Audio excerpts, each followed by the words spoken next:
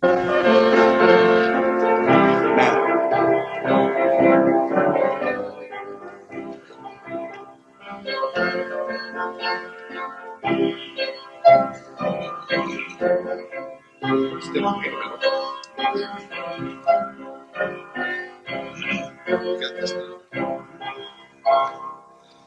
spread the tidings round, wherever man is found, wherever human hearts and human woes abound. Let every Christian tongue proclaim the joyful sound, the Comforter has come. The Comforter has come, the Comforter has come, the Holy Ghost from heaven, the Father's promise given. Oh, spread the tidings round, wherever man is found, the Comforter has come. The long night is past, the morning breaks at last, and hush the dreadful wail and fury of the blast. As o'er the golden hills the day advances fast, the Comforter has come. The Comforter has come, the Comforter has come, the Holy Ghost from heaven, the Father's promise given. Oh, spread the tidings round, wherever man is found, the Comforter has come. Oh, the great King of Kings, with healing in his wings, and hush the dreadful wail, and fury brings, and through the vacant cells, the song of triumph rings. The Comforter has come. The Comforter has come. The Comforter has come. The Holy Ghost from heaven, the promise given. Oh, spread the tidings round, wherever man is found, the Comforter has come. Oh, boundless love divine, how shall this tongue of mine to wandering mortals tell the Master's grace divine, that I, a child of hell, should in his image shine. The Comforter has come. The Comforter has come. The Comforter has come. The Holy Ghost from heaven, the Father's promise given. Oh, spread the tidings round, wherever man is found, the Comforter has come. Sing till the echoes fly above the vaulted sky, and all the saints above to all below reply. In strains of endless love, the song that ne'er will die, the Comforter has come. The Comforter has come. The Comforter has come. The Holy Ghost is heaven, the Father's promise given. Oh, spread the tidings round, wherever man is found, the Comforter has come.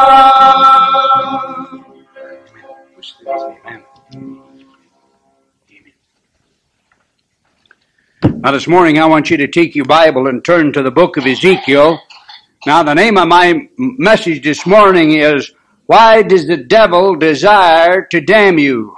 Why does the devil desire to damn you? And turn over in the Old Testament to the book of Ezekiel, and turn to Ezekiel chapter 32. Ezekiel chapter 32, and let's begin reading with verse 37. 37, no, not 37. I don't have 37 verses in it. Verse 17 is the one I want. Let's go to the Lord in prayer to begin with. Dear Heavenly Father, I pray this morning that the Holy Spirit will clear my mind in the blood of Jesus Christ. Father, I pray you'd fill me with the Holy Spirit. And Lord, I pray that you just make my mind clear, Father. Lord, get all the things out of it this morning. And Lord, I pray you'd help your people to get all the things out of their minds today. Lord, help them to forget about the troubles. Lord, help them to forget about their heartaches. And Lord, I pray that you just help them to get their minds and heart on your precious book today. Lord, I pray you just give them something, Father. Give them something that will give them the strength to fight the good fight of faith, Father. And Lord, help them to be good soldiers of Jesus Christ. Father, remind them that they're soldiers.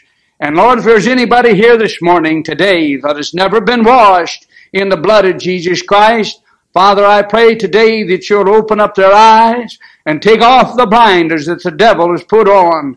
And Lord, may today be the day of their salvation. And Lord, bless the preaching of your book. May it be lasting, and may it be not for the moment, but may it be for eternity, Father. In Jesus' name I pray, and for his sake, amen. Now look at verse 17, and let's begin reading in verse 17. Now keep in mind this morning, the name of my message is, Why Does the Devil Desire to Damn You? Verse 17. It come to pass also in the 12th year, in the 15th day of the month, that the word of the Lord came unto me, saying, Son of man, wail for the multitude of Egypt, and cast them down even here, and daughters of the famous nations, unto the nearer part of the earth. Underline in verse 18, the nether part of the earth. It's down below the ground. With them that go down, underline this, down into the pit. Down into the pit. That down into the pit is like hell. That's what it's like. In the Old Testament, that expression is a type of hell itself. Whom dost thou pass in beauty? Go down. Hell is down, it's never up. Down, and be thou laid with the uncircumcised. In the Old Testament, the uncircumcised are those that didn't accept the Jewish religion. Underline it, uncircumcised. They shall fall in the midst of them that are, underline it, slain by the sword. Then they've been killed. They've been killed. They're dead. It's the afterlife. It's going on into the second world, going on to life after death. Slain by the sword. She delivered to the sword, then they've died, draw her and all her multitudes. Hell is just plumb full of people, multitudes of people. The strong among the mighty shall speak to him out of the midst of, what's that word? What's the word? Hell. Hell. Underline it and circle it. That's the context we're referring to. Hell. With them that help him. They are gone down. Hell is down. That's where it's at. Gone down. They lay uncircumcised because they wouldn't go the Jewish religion. Slain by the sword. They're dead. Ashur is there and all her company. Ashur is there and all her company. His graves are about him. All of them slain. Underline it. Fallen by the sword. They're dead. Whose graves are set inside of the pit. Underline there, a pit. That's type of hell. And her company is around about her graves. All of them slain, fallen by the sword. Underline it again. Fallen by the sword, which caused terror in the land of the living. They cause terror up here in this life, the land of the living, back here up on earth. Underline it, fallen by the sword, they're dead again. Verse 24, there is Elam and all her multitudes around about her graves. Underline the word graves in verse 24. All of them is slain, fallen by the sword. They're dead then, their bodies gone. Which are gone down uncircumcised unto the nether part of the earth. Underline it. Nether part of the earth. It's down underside. Hey, you know where hell's at? It's right underneath your feet. Right underneath your feet. That's where hell is. Alright. Which cause their terror in the land of the living. Up here where men are. Yet have they borne their shame with them that go down to the pit. Underline it in verse 24. Down to the pit. That's what hell is.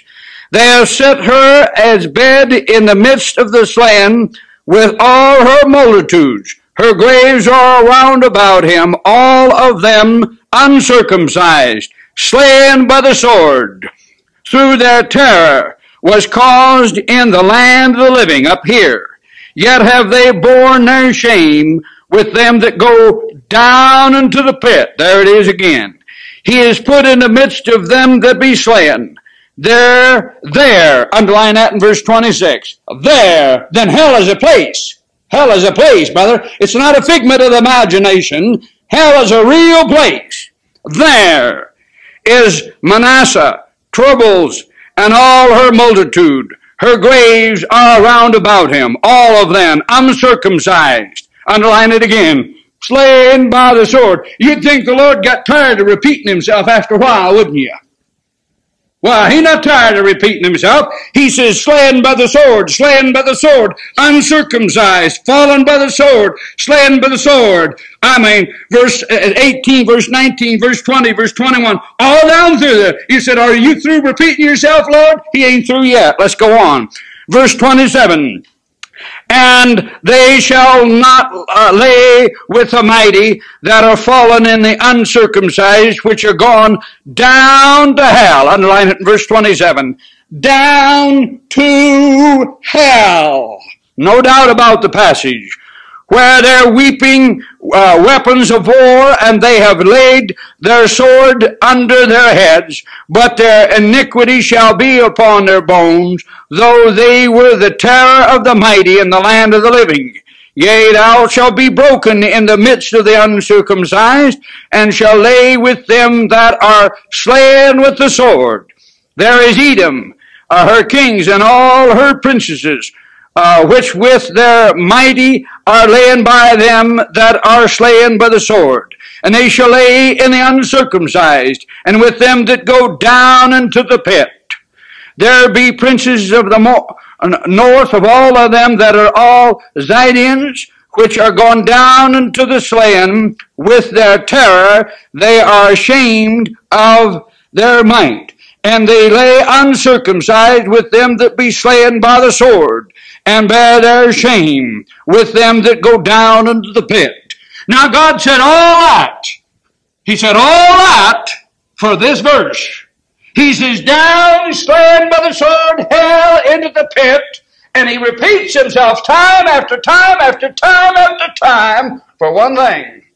The one thing is found in verse 31. Pharaoh shall see them, and shall be comforted over all his multitude. You know why the devil wants you to go to hell? Because he doesn't want to be alone. He doesn't want to be alone. You ever hear the unsaved man out there say, if I go to hell, I'll go to hell to be with all my friends? The devil says the same thing they say. I'm going to go to hell, but I ain't going to go there alone. He's going to take a whole multitude to hell with him. Why does the devil want to damn you? He wants to damn you because he don't want to be lonely. He wants to have companionship in hell. You say, well, I have companionship. If that's the kind of companionship you want, have at it. That's what hell's going to be. It's going to be companionship with the devil. Take your Bible and turn to the book of Matthew, and turn to Matthew chapter 25. Why does the devil want to damn you? That's the name of my message this morning. He can't stand to be lonely. You know what loneliness is? As far as the devil concerned, when the devil gets alone, it's too much having to rely and turn to God, so the devil wants to have plenty of company. You know that's why people don't want to be alone? They don't want to be faced with God. You know what happens when a man gets all alone out by himself and nobody around? There's only one other person to face, and that's God. That's God. I'll tell you how to find God. Get alone. Get alone. Get alone. I'll tell you find God. You find God by just you and Him. You don't find God with everybody around there asking you questions and talking to you and messing up your mind. You find God on your hands and knees where it's just you and Him. In a closet by yourself. That's when you find God and get close to Him. You find God at the altar when you're praying. Just you and Him. Just you and Him. You can't find God in a multitude of people where everybody's around, they're all moguling up and messing up. Because God's not there. He's out there where it's just you and Him on a person-to-person basis. I turn to Matthew chapter 25 and look at verse 41. Then shall he say unto them on the left hand, that's a bunch of people, thousands of people, multitudes, Ezekiel said, and in the left hand, depart from me, ye cursed. God cursed them, and God kicks them out of heaven. Ye cursed unto everlasting fire. He puts a multitude of people in hell. Now look why he created hell. Prepared for the devil and his angels. Then you know what? The devil come along and the devil sinned, and the devil had a place prepared for him. And the name of that place was hell. Hell is not prepared for mankind. Hell is prepared for the devil and his angels. If you go to hell, you'll be out of place. You'll be a misfit. Because hell wasn't made for you. It was made for the devil and his angels. Look at here, when the devil fell and the devil sinned, the devil says, I'm going to hell and there's nothing I can do about it. Don't you know the devil knows the Bible? Amen? Don't the devil know the Bible? Well, the devil knows he's going to hell. Then why didn't he just give up and quit and say, well, I'm going to hell. I can't change the fact. I'll end up in hell and nothing I can do about it. But I might as well I'm going to go to hell and I can't change it. You know what it is? The devil wants to damn other people, because when he damns other people, there's something involved in that thing where the devil's trying to get out of what God said was going to happen to him. He's trying to get around the fact that God has made hell for him. Why does the devil want to damn you? Number one is he doesn't want to be alone. I want to say this, the devil is damning you. The devil's damn you. He'll damn an unsaved person, and you know what he'll do with a Christian? He'll take a Christian and mess him up if he can. Take your Bible and turn to 2 Corinthians chapter 4 and look at verse 4. 2 Corinthians chapter 4 and look at verse 4. Let's pick up verse 3. Take your Bible and turn to the verse. Turn to 2 Corinthians chapter 4 and pick up verse 3. Now watch this, what God says in His book. But if our gospel be hid, I argued with the guy for about 5 or 6 minutes, and then Bob Comfort argued with the guy on the street corner for 5 minutes, and then John argued with the guy for about 5 minutes, and that guy didn't have any idea what the gospel was. Do any of you know what the gospel is? The Bible says, if the gospel be hid, it is hid to them that are what? Lost. You say, what do you mean lost? I mean as lost as a golf ball is in high grass. I mean going to hell, brother. Going to hell. Lost. Unsaved. Going to hell. It's hid to them that are what? Lost. Now, do you know what the gospel is? You know what this guy said the gospel was? He had his Bible open up and said the Bible's the gospel. The Bible ain't the gospel. If you think the Bible's the gospel's hid to you.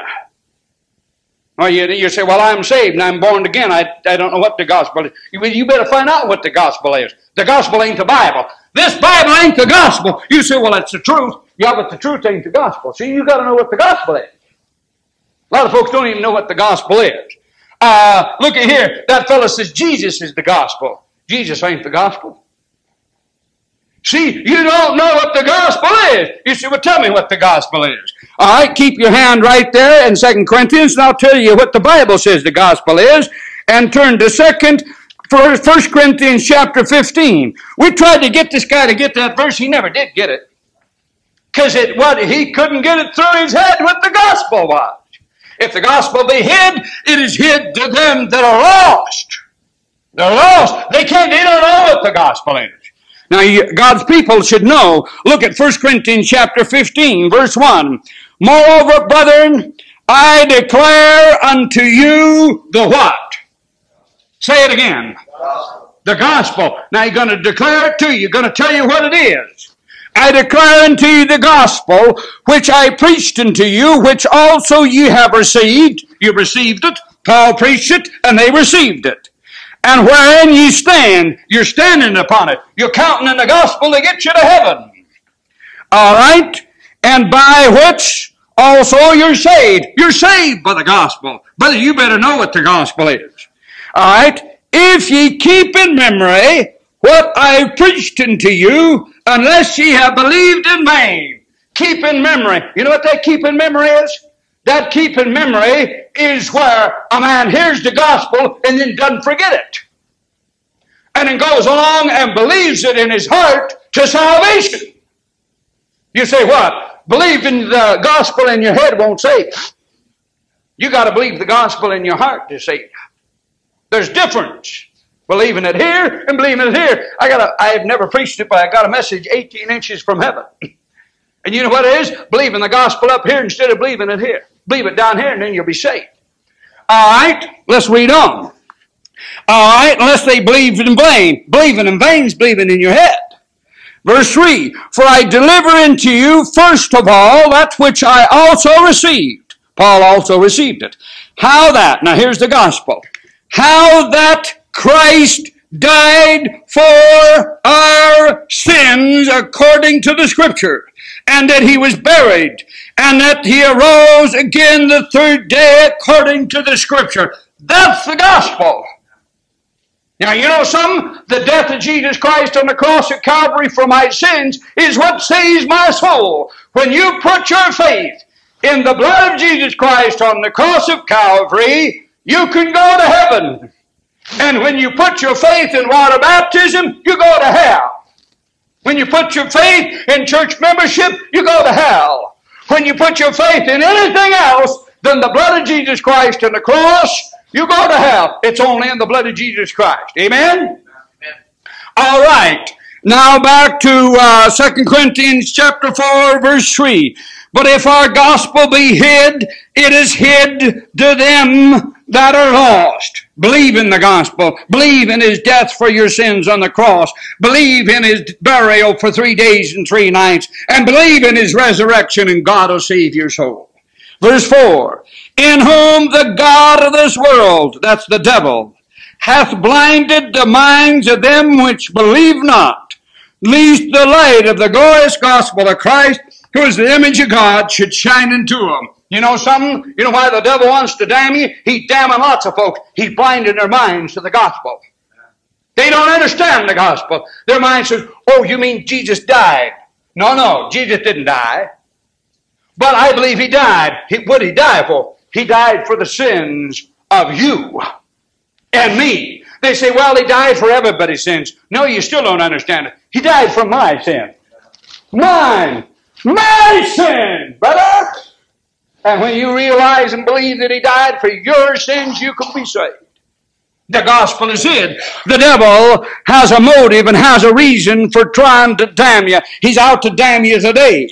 Why does the devil want to damn you? Take your Bibles and turn to turn to 1 Peter chapter 5. The devil's out to do it. He's out to do it. Not only does he hide the gospel by blinding the minds of them that believe not, but he is trying to get a Christian as well. Turn to 1 Peter chapter 5, verse 8. It says, be sober, be vigilant, because your adversary, the devil, is a roaring lion, as a roaring lion, walking about, seeking whom he may devour. You know that's aimed at? That's aimed at a Christian. That's aimed at a born-again, saved, Bible-believing Christian. The devil's out to devour you. Devour a Christian. And he devours a lot of Christians. You say, well, he takes you to hell. No, he don't take you to hell. But he messes you up in your Christian walk and your Christian life, and you never do nothing for God. That's what the devil wants. He's out to get you. He's your adversary. Why does the devil desire to damn you? Well, it's like this. Take your Bible and turn over to the Old Testament, and this time turn to Ezekiel chapter 28. Thousands of years ago, back in time before God created the earth, you find Ezekiel chapter 28, and you find the devil. Ezekiel chapter 28, back in before the creation of the earth, before the devil ever fell, before there was any sin, with no sin in the universe, everything was pure and everything was clean, all the angels were good, and there was nobody against God, not even the devil himself. And in Ezekiel chapter 28, let's begin reading in verse 11. Moreover, the word of the Lord came unto me, saying, Son of man, take up a lamentation upon the king of Tyrus, and say unto him, Thus saith the Lord God, Thou sittest up the sun. Now underline this. Full of wisdom. One of the things that God gave the devil in his original creation, he wasn't created as a devil. He was created as a cherub. And one of the things God gave him, he was full of wisdom. And he hadn't lost much of it either. Full of wisdom, underline it, and perfect in beauty. Perfect in beauty. You talk about something that's beautiful, the devil was perfect in his beauty, in his beginning. All right? And verse 13, Thou hast been in Eden, the garden of God, the Garden of Eden, back in there with Adam and Eve. Then Satan was in the garden with Adam and Eve. Of course, he tempted her to sin. Underline it. Underline it. Why, you say it said the king of Tyrus. Why, the king of Tyrus wasn't in the garden of God in Eden. The king of Tyrus wasn't there. Why, who was there? The devil was there. All right. Again, verse 13. Every precious stone was thy covering, the sardis, the topaz, the diamond, the barley, the onyx, the sapphire, the jasper, the sapphire, the emerald, and the conchobunch, and gold, and the workmanship of thy tabrets, and of thy pipes. Then the original creation of the devil, you know what his job was? His job was to sing and praise to God Almighty. That was his original place.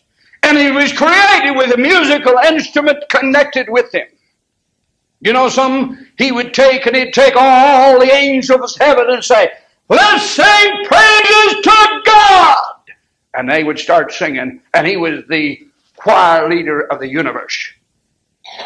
And ever since then, God's had problem with choir leaders. Amen, brother. You don't know what I'm talking about, but I do. Amen? If you've been in church, you know where a lot of church problems begin. They begin with a song leader. Be careful, brother, because that's where they belong. I'm just saying this for your benefit. But that's the truth. Amen? And the devil's been charged at it. He was put in charge of the song leading the song, and that's what he was. But he was praising God. He was praising God. All right, let's read on. We're prepared in thee in the day that thou was, underline it, what? Created. God never created the devil to be the devil. God didn't create the devil to be sin. God never brought the devil on the scene as the devil. He brought him on as a being that would magnify God and praise God and uplift God and magnify Him. But something happened. Something happened.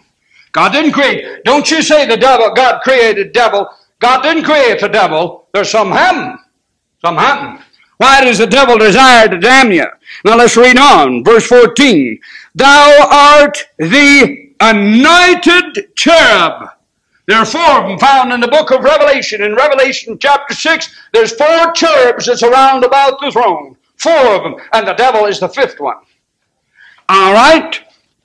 That covereth. He was over top of the throne. He covers it. And have set thee so. Thou wast passed upon the holy mount. That holy mount is up in heaven of God, and has walked up and down in the midst of the stones of fire. That's in heaven. Thou wast perfect in thy ways from the day that thou was created. There it is again. Till iniquity was found in thee. What iniquity? There was a sin, an iniquity that was found in the devil, and it's related to why the devil wants to damn you. It's related, directly related why the devil wants to damn you. Why did the devil, what iniquity is he talking about? Take your Bibles and turn to the New Testament and turn to 1 Timothy chapter 3 and look at verse 6. And let's see the original sin of all the universe. Let's see the first sin that popped up in God's universe, in God's creation, created by the devil himself. Turn to 1 Timothy chapter 3, and let's read verse 6. Verse 6 says, not a novice. Now he's talking about appointing a preacher in the pulpit and appointing a minister. In verses 1, 2, 3, and 4, and 5, it gives a qualification of a preacher. And in verse 6 it says, not a novice. Then you're not to take a man that's only been saved 1 or 2 years and put him in the ministry. Why shouldn't you do that?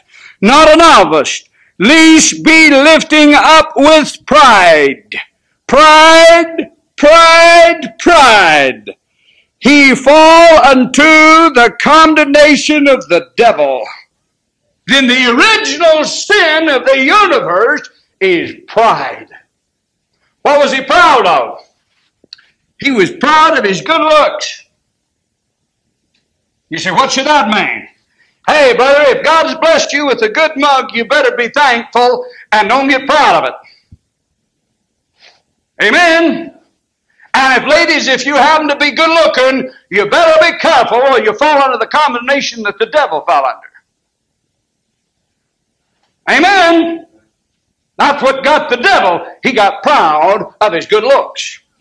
All right, take your Bible and turn back to the book of Ezekiel and turn to Ezekiel again in Ezekiel chapter 28. And Ezekiel chapter 28, talking about the devil and his original creation. Notice this time a little bit different.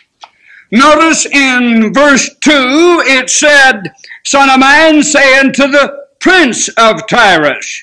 This time it calls him the prince of Tyrus. The devil has 3 parts to him. He has the false prophet, he has the Antichrist, and he has the devil himself. Like God. God is a Trinity. God the Father, God the Son, and God the Holy Spirit. God's a Trinity. You know something? The devil's a Trinity too. The devil's a Trinity. He has the devil himself, and then the man called the Antichrist. And then the false prophet, a satanic trinity. And you find the satanic trinity found in Ezekiel chapter 28. Verse 2 says, Son of man, say unto the prince of Tyrus, Thus saith the Lord God, because thou heart is lifted up. There it is, pride again. Thy heart is lifted up. Why, he says prince. Why did he say prince? He said prince because he's connected with the Antichrist himself. The prince, because thy heart is lifted up. Pride again. And I will said, I am God. That's what the Antichrist will say. And sit unto the seat of God in the midst of the seat. Yet thou art a man, the Antichrist is a man, and not God. Thou hast set thy heart as the heart of God. Talking about the Antichrist. Now look at Ezekiel chapter 27 and look at the last 5 words in verse 3. In verse 3 it says, I am perfect in beauty. Again, it says, the lamentation of Tyrus. Verse 2, and now the Son of Man take up a lamentation of Tyrus. And then in the last part of verse 3, I am perfect in beauty. You know why the devil fell? He fell because of his beauty and because of his pride. He said, I'll be better than God. I'll be better than God. Take your Bibles and turn to the book of Psalms. And not Psalms, but Isaiah chapter 14. Isaiah chapter 14. In Isaiah chapter 14, and look at verse 12 now. Why does the devil desire to damn you? He desires to damn you because he doesn't want to be alone. Now what causes that? Pride. Pride causes it. Turn to Isaiah chapter 14. And let's read verse 12 this morning. Isaiah 14:12. Now turn to the passage. It's kind of a little Bible study this morning for you. Kind of give you a little study of God's Word. You know what's wrong with God's people nowadays? They don't know the Bible. They know everything else in the world, but they don't know what the Bible says. It marvels me that God's people don't know where so far in the Bible. Do you know where Galatians is? Is it, how many of you say it's in the Old Testament? The book of Galatians. How many say it's in the New Testament? Well, you got it right. But I hope you wasn't looking around for somebody else to raise their hand, because if you don't know where the book of Galatians is, you need to get in the book. You say, what are you saying that for? You know, I say that because I'm afraid of some of you don't even know where some of the things are in the Bible. You've got to have some little Bible lesson here. All right, again, Isaiah chapter 14. Now turn to the verse. Turn to the verse. Now, I don't always give you a Bible lesson on Sunday morning, do I? Amen? Lots of times I just preach you the gospel and let it go. But I'll tell you something. You need a little bit of the book this morning. Isaiah chapter 14, look at verse 12. How art thou fallen down from heaven, O Lucifer, that's the devil, son of the morning. How art thou cut down to the ground, which did weaken the nations. Well, I was talking about 7. That's talking about the devil. Now let's go back and pick up verse 7. Let's turn back and look at verse 7 now. The earth, the whole earth is at rest. Right in the margin, right down the millennium. The whole earth is at rest. You know when the whole earth is going to come at rest? Over there in the millennial reign of Christ when Jesus comes back again. The whole earth is at rest and is quiet. And they break forth into what? Singing. Singing. Now folks, how come you can't sing if in the millennium the whole world is going to sing? You know something? You better get used to singing at the top of your voice and from the bottom of your heart, because, brother, this whole world is going to sing when the Lord Jesus Christ comes back. And they ain't going to sing like some of you sing. They're going to sing till the trees ring out and till the ground rings out. Brother, you better learn how to sing, because that's the way you're going to sing. All right? You know something? We sang some songs on the street corner the other day. And we got out there with that microphone roaring down through there like that. And that microphone was at full blast, brother. And all 4 of us men, Bob and me, was out there standing on the street corner. And we just was singing away. And some lady walked by and she looked at us and she went like this. Like that, boy. I mean, I said, thank you for that word of testimony. I said to myself, you know, and kept right on singing. I thought, boy, she let us know where she felt about it. And kept right on going. Another guy did the same thing. He was out there and he got in his motorcycle. I was preaching. And that guy come out of that music store out there. He walked out of that music store and them things, they were blasting, boy, one in this year and one in this year. And he could just barely hear us over those speakers. That's how loud they were. But he saw us and he knew we was preaching. And he took his hand and he went, like that. And there was a girl right beside him, a young girl. And he was kind of, looked like he was a little bit older than she was. And he went over there and got on that motorcycle. And he wrapped that motorcycle up and went in and slowed down and just glared at me. I kept right on preaching. I pointed my finger right at him. I said, you're going to hell, you need to repent. He went, yeah, like that off his bike. And he went up the block, turned around in the middle of the street and come back again and stopped at the light. He didn't have enough, man. And he stopped at the light. And that young woman on the back of that motorcycle, she looked like she was in a trance, boy. She couldn't take her eyes off of me. And I kept saying, I said, you're going to hell. I looked her right in the eye. She was only about from here to that second pew. I looked her right in the eye and said, you're going to hell. And she didn't move, man. She didn't smile. He was trying to make a joke of it, you know, and he was trying to get me off. And I said, that guy don't pay attention to her. But that woman on the back of that cycle, God speaking to her, God talking to that lady. And she wouldn't smile. She looked at me like she saw something drop out of heaven, boy. And she got on that, and right on that bike, she went right around the corner, and she went right up the road, and she kept turning and looking like that. I just kept preaching into the gospel all the way. She went around there and talking about it. You say, what are you saying? I'm saying the devil will destroy you because of one thing. Pride, pride, pride. You know why men are in hell today?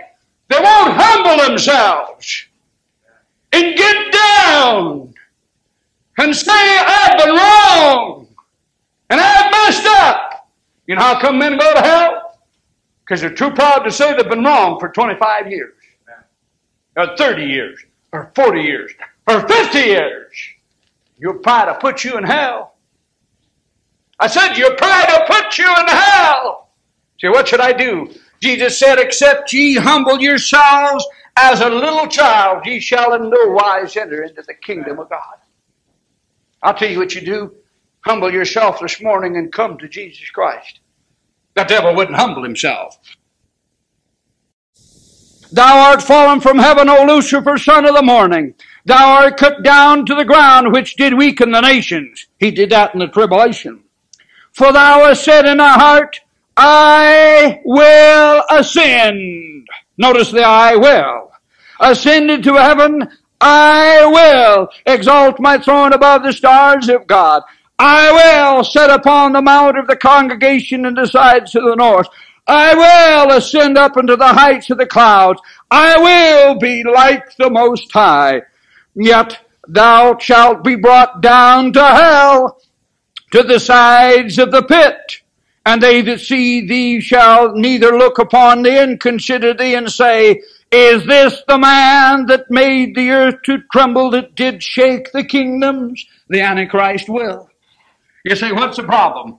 The devil wants to damn you for the same basic reason of pride. Pride.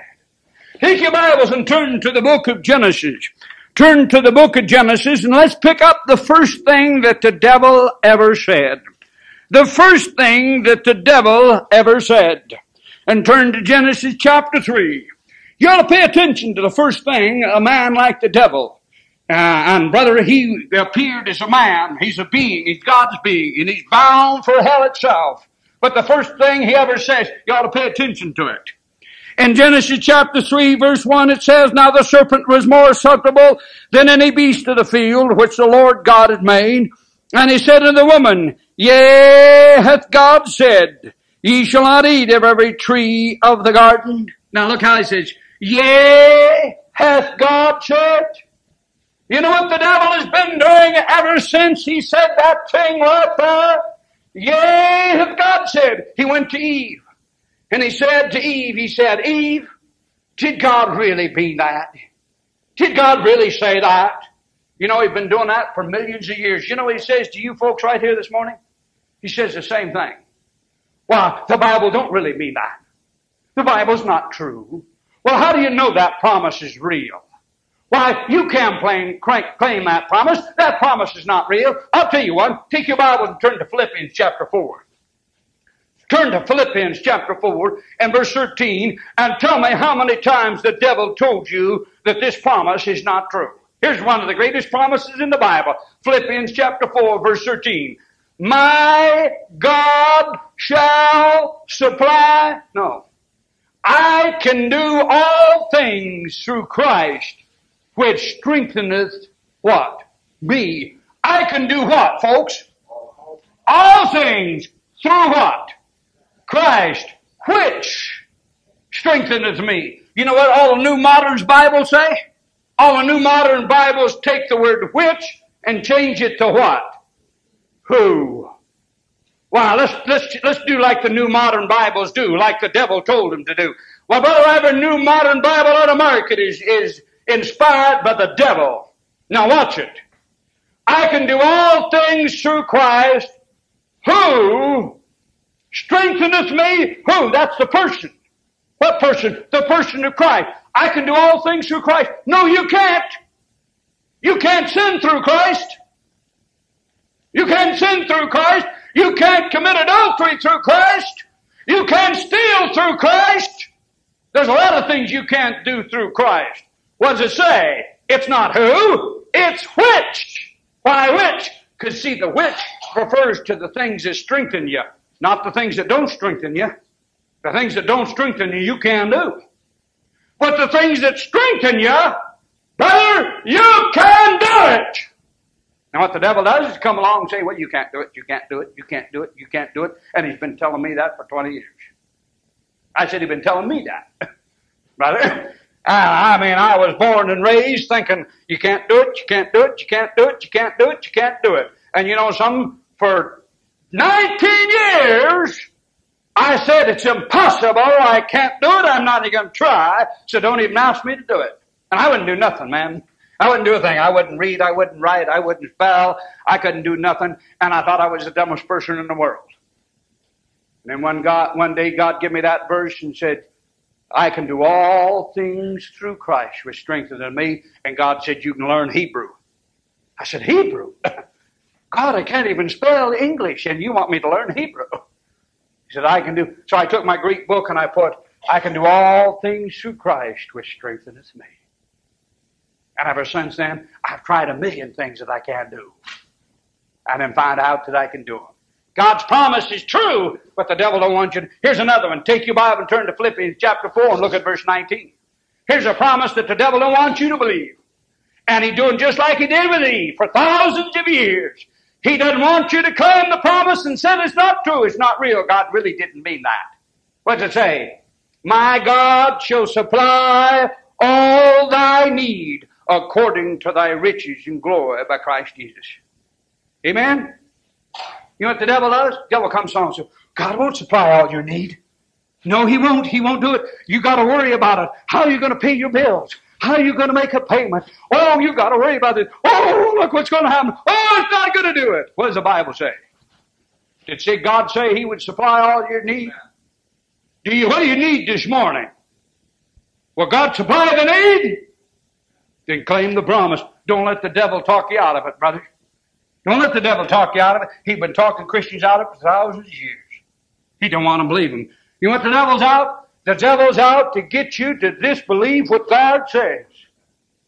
Just like Eve. He said, yes, God said. He got the job done. You know why he got the job done? I'll tell you why he got the job done. Look at verse 2. And the woman said unto the serpent, we may eat of the fruit of the tree of the garden. Eve, what did you do? She left out part of the Word of God. You know what she left out? Look at chapter 2, verse 16. Chapter 2, verse 16 said, and the Lord God commanded man, saying, of every tree of the garden thou mayest freely eat. You know what Eve did? She left out the word freely. And you know what this world has been doing ever since? Is leaving out the word freely. You know, salvation is by what? Free. And every man on this earth that preaches a false gospel, see, you gotta work at it, you gotta work at it, you gotta work at it, you gotta work at it. No, man, salvation is free. It's a free gift. You want salvation? Come and get it free. No strings attached, man, get it free. And it's a gift. Hey, if I could offer you $1 million this morning, I was out there on the street corner, and Bob come by, and Bob says, hey, preacher, here's two guys up here, and they want to borrow $1. And all I got's a $20 bill, and I'm not going to let them have my 20, because that's too much.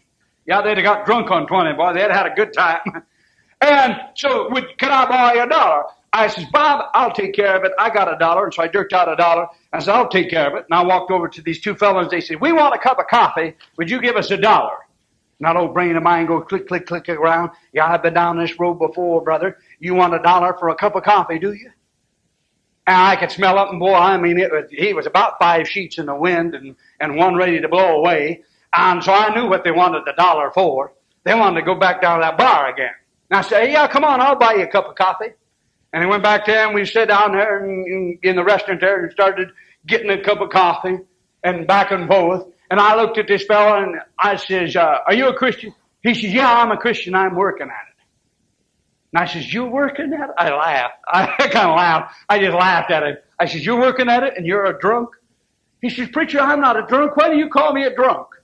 I said, okay, I'm sorry. I won't call you a drunk. Let me ask you, how many bottles of whiskey do you drink a day? He said, I drink at least a bottle of whiskey a day. And I looked at him and I laughed and I said, you're a drunk. And his partner shoved him like that in the gut and said, yeah, he is. Shoved him like that in the gut and yeah, he is. You know something? I'll tell you something. You know what the problem with this world is? They all want to work at it. You say, that guy's working at it? Yeah. Just like everybody else is working at it. You know what you got to do? Stop working and come to the cross of Calvary and accept it free. Accept it free. She added the word free. She subtracted the word free. Now look at verse 3. And the fruit of the tree which is in the midst of the garden, God said, ye shall not eat of it, least eat of it, neither shall ye what? Touch it, lest ye die. Now notice she subtracted the word freely in verse 2, but notice also in verse 3, she added the word touch it. That wasn't in Genesis chapter 2, verse 16. God said nothing about touching it. Not only does the devil try to get you to subtract from the Word of God, he tries to what? Get you to add to the Word of God. And you know what the devil do to you? And you get along in the Bible and you open up the Bible, the devil will say, can't believe that promise, you can't believe that promise, you can't believe promise, don't claim that promise is not good. Take your Bible and turn to Romans chapter 8. I'll tell you how hard it is. I'll tell you how often the devil tries to mess you up. Turn to Romans chapter 8 and look at verse 28. You don't believe me? I'll tell you. Now turn to Romans chapter 8, verse 28. All things work together for good. Did it say for good? For good? Did it say for good, folks? Amen. For good to them that love God, to them that are called according to His purpose. You mean to tell me everything works together for good for a Christian? Boy, oh boy, oh boy. How often can you claim that promise? You know what God said? God said the promise is good. But you know what we say? We say, but Lord, divorce has never been good. Amen? Come on now, amen? And we look and say, oh Lord, sin has never been good. God said all things work together for good. Does that include all? That includes everything you can name and think about. You know what the devil does? The devil comes along and says, well, you can't claim that promise. It's just too big. It just reaches out too far. It's just too big. You can't claim it. All right, then don't claim it. I'm going to claim the promise. Because the promise is good. Because God said it. But boy, is it hard to claim. You say, preacher, what happens when your boy dies and goes to the hospital and then goes to the funeral home? I'm still going to claim it. What happens if your wife dies? I'm still going to claim it. You say, what happens if your mother dies and goes to hell? I'm still going to claim it. You know why? Because all of God's promises are good. All of them. Amen, brother. You know what the devil is? The devil fell because of pride. And then he sets out to get you to disbelieve God by taking away from His book and by adding His book instead of accepting what His book says. And he's been doing that for thousands of years. Now, you know what it boils down to? The Bible says God is not willing that any should perish, but that all men should come to repentance.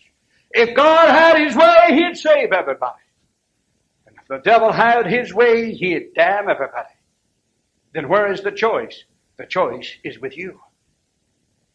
Will you receive Jesus Christ as your Savior, or will you not? See, the choice is with you. The devil can't make you do nothing. And God won't make you do nothing. It's all up to you. What will you do? All eyes closed and all heads bowed. And Christians praying this morning. If God had His way, He'd save you this morning and put you in heaven and take you there. But you have an absolute part, and your part is to receive Jesus Christ as your personal Savior. If you've never received Him and you've never accepted Him, Jesus died for you on the cross of Calvary. He shed His blood for you. He was crucified. He was nailed on the cross to save your soul. And if you've never been saved, you need to accept Jesus Christ as your Savior. And the devil wants to damn you. And he'll do his best to damn you. He'll get you to turn down the Lord and turn down the Lord and turn down the Lord and turn down the Lord. And one of these days, God Almighty said, that's the last time you're going to turn me down. And then you'll go home to hell. But you still have a chance today. You still have a chance right now to receive Jesus Christ as your personal Savior. He died for you. He died for you. He'll save your soul if you'll accept Him. How about you accepting Him as your personal Savior today? Is there anyone in the congregation say, preacher, I've never been saved, but I'd like to be, and I appreciate you praying for me. Would you raise your hand? Is there any in the congregation like that this morning? Is there any that way this morning? Say, preacher, I've never been saved, but I want to be. I'd like to be. Would you pray for me? Is there any that way? God knows your heart, and God knows your mind, and God knows your soul. If you'll turn right now from your sin and in your heart accept Jesus Christ by faith and believe in His death, God will save you. If you'll accept Him, He'll accept you. It's that simple. If you'll accept Him, He'll accept you. How about it? How about it? Maybe there's a Christian here this morning the devil's been lying to and not claiming God's promises. God will supply your need. God will supply all your need. You say, preacher, I got a need. Yes, you do. You got plenty of them. We have plenty of them. Don't let the devil not claim the promises this morning. You can do all things through Christ that strengthen you. Don't let the devil take that promise away from you. And all things work together for good to them that love God, to them that call according to His promise. Don't let the devil take that promise away from you.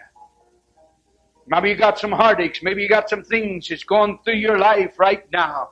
And they seem like difficult and terrible things. Claim God's promise that all things work together for good to them that love God, to them that are called according to His purpose. You're called. God saved you. He called you and you answered the call. You accepted Jesus Christ as your Savior. Then they all work together for your good. That every saved man in this building this morning. You say, well, preacher, I don't love Jesus like I should. None of us do. None of us love Him like we should. Nobody's perfect. But all things work together for good. Maybe there's a Christian here and say, preacher, I need some things this morning from God. I need a particular thing, and God said He would supply my need. And I appreciate you praying with me. I don't have it now, but I appreciate you praying with me that I'll have faith and wait on God, and that God will supply that need with that particular thing. Is there a Christian like that this morning? Amen. Amen. Amen. Amen. Amen. Now don't let the devil steal that promise from you, Christian. Don't let him steal it from you. Claim it and wait on God. Wait on Him, okay? Wait on the Lord. Don't rush ahead of Him. Let God do it in His time and His way.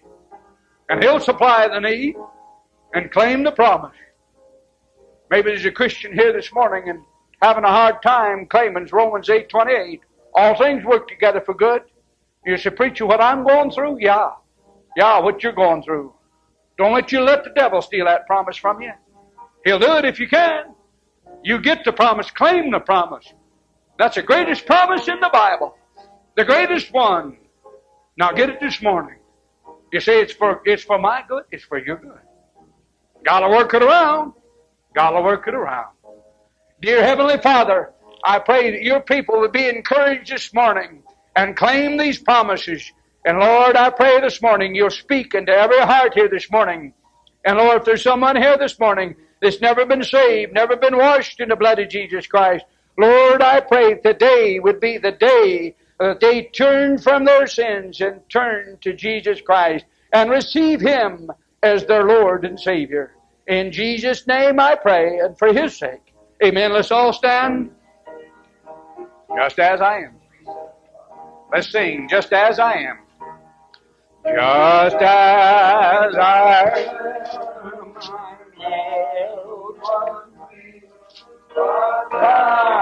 thy blood was shed for me, and I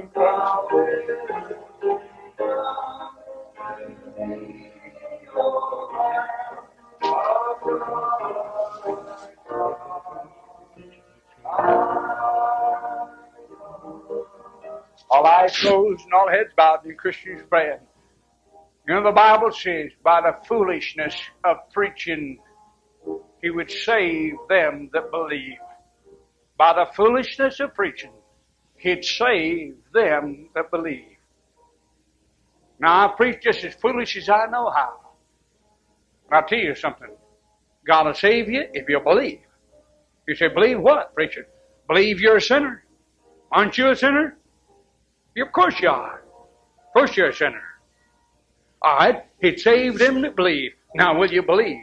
You say, believe what, preacher? Believe that Jesus died for your sins? Believe that He was buried in the grave for 3 days and 3 nights? And believe that He rose.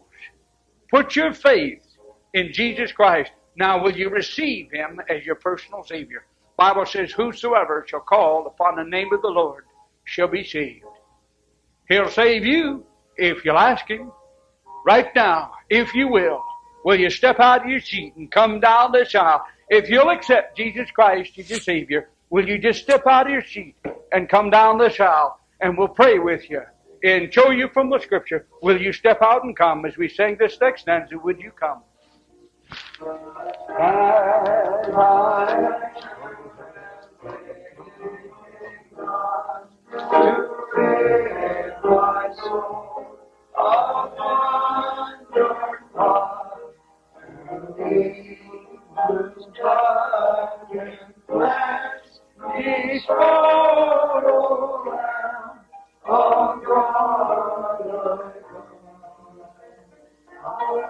All right, folks, Christians, friends. You know that song says to cleanse me from one spot. Just one. If you only had one spot, you needed to be cleansed. But you have more than one. You have more than one. You probably got many. And He'll cleanse you if you come to Him. I didn't ask you to join the church. I didn't ask you to tithe and give your money and come every Sunday. I asked you to receive Jesus Christ as your Savior. That's the invitation. Now, if you will receive Him, will you step out of your seat and come? As we sing this next stanza, would you come?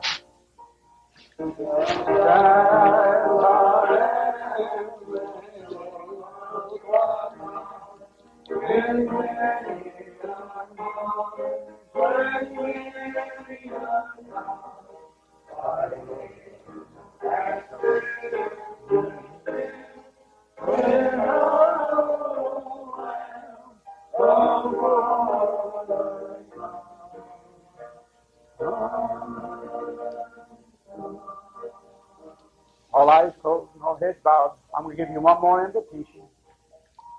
I want you to know you're not turning me down. You're not turning the church down. You're turning Him down. Jesus Christ. Now the devil wants to damn you. He wants to damn you. He's out to damn you. If he had his way, he'll do it. He'll get the job done. Now the question is, will you accept Jesus Christ? It's up to you. God's done His part. He died, had sent His Son to the cross of Calvary to die for your sins. Now your part is to come to Jesus. If you've never come to Him, you've never accepted Him as your Savior in your heart by faith, if you will right now, just step out of your seat. We're only going to sing one more stanza and then we're going to close. And if you've never accepted Him, would you step out and come as we sing this next stanza? Will you come? Will you come? Lord, help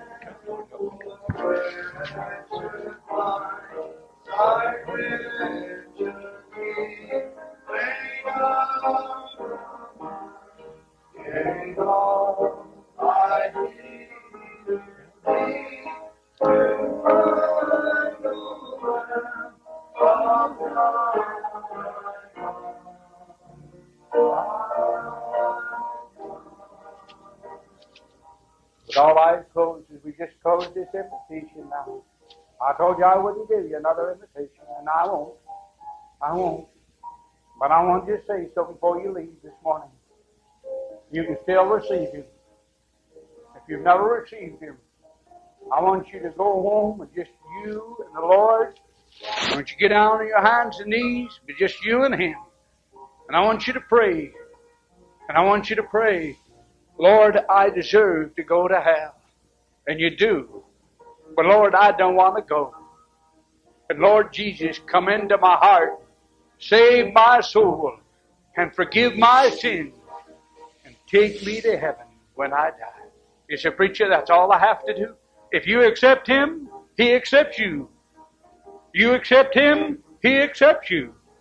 And that's all there is to it. And then God will take care of the rest. It's preacher, I can't live it. God will help you live it. None of us live it. There ain't a Christian here that lives like he ought to live. There ain't a Christian here that's perfect. None of us are.